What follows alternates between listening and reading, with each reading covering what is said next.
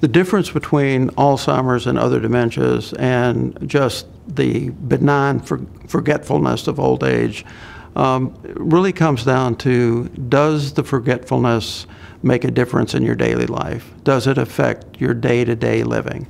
For instance, almost all of us will forget where we put our car keys, invariably.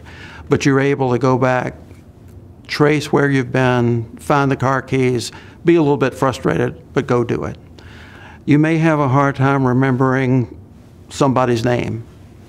You know, you're sitting there and you're thinking, well, that kid that sat behind me in high school who used to always flick my ear, what was his name? I can't think of that. And then sometime later it'll come to you. And it's frustrating, but it doesn't affect your ability to do the things you need to do day in and day out. So some of those, it's almost like delayed, it's delayed memory loss. It's not really totally lost.